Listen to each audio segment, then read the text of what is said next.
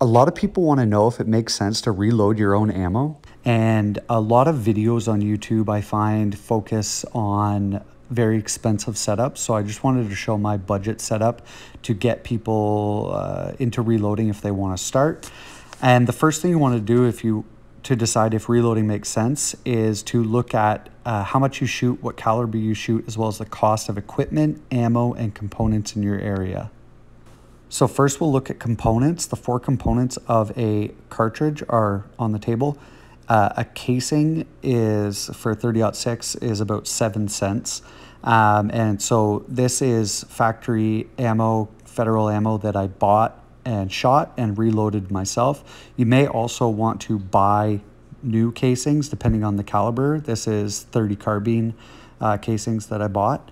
And I would stick with buying new or reloading factory ammo to start instead of buying used casings. Next, you'll want to buy primers. And these are really hard to find, but they are about 15 cents each, at least here in Canada. And primers go on the bottom of the casing. I'm going to give all my prices in Canadian just because the prices don't really matter, because you'll have to look up what they are in your area. The next component are the projectiles. These are FMJ 150 grain bullets. So these are 40 cents for me. And it depends what type of bullet you're shooting, whether you're shooting paper or you're shooting deer, for example. You'll use different bullets. And lastly, we have powder. So this is a pound of IMR 4064. So a pound of powder has 7,000 grains. And if you're putting 47 grains in each casing, that makes the powder 46 cents per casing, bringing my total to $1.12. Comparing that to factory ammo, this is federal 150 grain on the table that's loaded, and these rounds for me cost $2.09.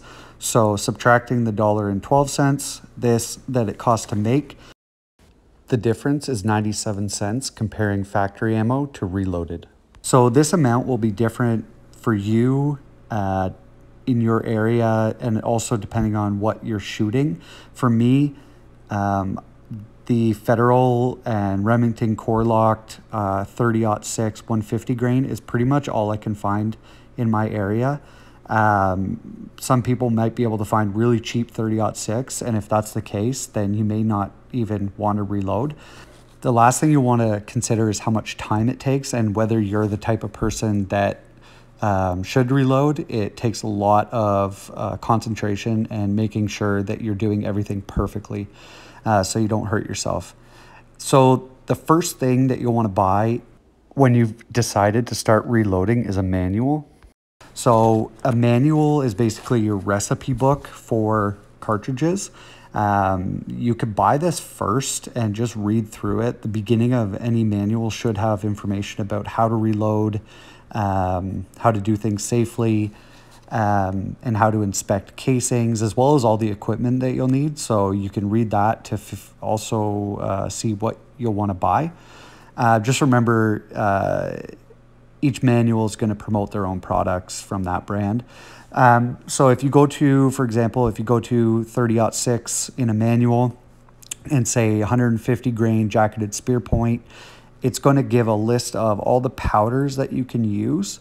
And in this manual, in the Lyman 50th, the IMR 4064 is bolded because that's the recommended powder. So I decided to just go with the recommended powder, and I went and found Remington or IMR 4064 and Federal large rifle primers. But the powder and the primers are really hard to find. So if you want to get started reloading, but you don't have money for the equipment, I would just start looking for powder now and primers right now, because it'll take you a while. Here's another example of what a manual shows you. It shows you, as well as the powders to use, it also shows the dimensions of the casing so that you can measure it and make sure that it's all trimmed to size. So you definitely need one, and they're about 30 bucks. So I'm going to go through the rest of the fixed costs. I started with a Lee 50th anniversary kit. It's a pretty budget option, and it comes with most of the things that you'll need to get started. I'll also highlight what comes in the kit, what it doesn't come with and what's not worth using. And my kit was $248. Here are all the pieces of equipment on the table. The first thing that the kit doesn't come with is a way to clean your brass. So I got this tumbler used for $80. Next, I'm gonna go through the brass cleaning process. The kit doesn't come with a brass brush. That's about $2. And then it doesn't come with the case length gauge that you see on the cutter there. That's specifically for 30-06. It does come with the stud cutter, a primer pocket cleaner, and a deburring tool. It doesn't come with a set of calipers. These are a set of cheap calipers.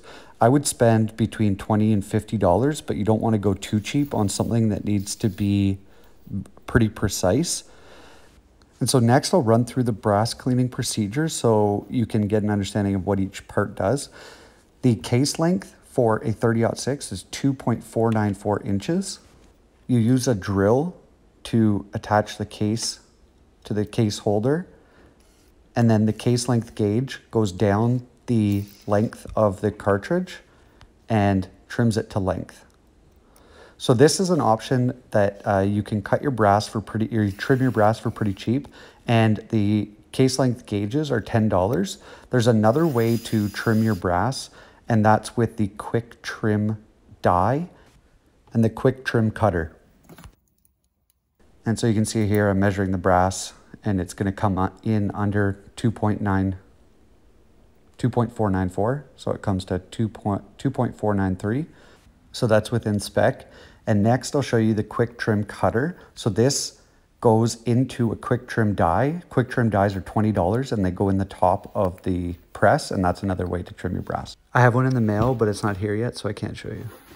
To charge your cases with powder, the kit comes with a powder measure, which allows you to set various volumes of powder so that you can get a consistent amount in each case. I screwed mine to a piece of plywood and it works pretty well. The adjustment is pretty easy to make. Like most things in the kit, the powder measure is pretty cheaply made. It's not the best one on the market, but it will work. I do double check every round on the scale just to be sure, but it's pretty accurate from load to load. The key is to move the arm as smoothly as possible to get the best results. The next thing that you'll need is a scale to dial in the powder and confirm that the cases have the right amount. The one that comes with the 50th anniversary kit is a piece that you'll want to replace right away. Pretty much no one uses it. You'll see in comments that everyone agrees that it's terrible. And when I bought my kit, I thought there's no way it can be that bad and I'll just use it, and it was that bad. So I bought this Frankfurt Arsenal scale for $66 and it works really well. Another thing you'll probably want is a powder trickler. This is used to add powder a few grains at a time to bring you to the right weight. I bought mine new for $39, but if I were doing it again, I would try and find a used one. To resize, deprime, and seat a projectile and then crimp your cases, you'll need to buy a set of dies for your press. I went with the Lee dies because they come with all 3 dies and a shell holder for $60. The 50th anniversary kit comes with 1 bushing, and I found a set of 2 bushings for $10, so $5 each, which gives me a bushing on each of the dies, which is pretty handy, so you can switch them out quicker, but it's not completely necessary. The kit comes with Lee resizing lube. It works fine for me. I've had no issues with it. The kit doesn't come with a case lube pad.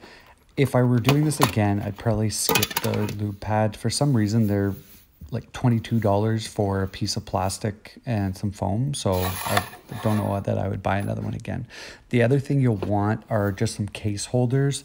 These range from about $5 to $10, and it just lets you hold your cases while you're loading. The Lee 50th anniversary kit comes with a primer on the press, while the breech lock kit, which is typically the same price, has a handheld primer. If I were doing it again, I'd probably get the version with the handheld primer. I don't know if this is a grass is always greener on the other side kind of thing, because I've had people in my comments say that they wish they had got the press primer instead of the handheld primer. The general advice that I saw before I bought was use a press primer for rifle rounds and a hand primer for pistol. Here are the two priming arms. You can see one's for large primers and one's for small. I thought I would just show you what it looks like to prime on the press. You lift up the ram and then you press the primer feeder contraption and deposit a primer into the pocket, and then you press the ram all the way down and it forces the primer into the bottom of the casing.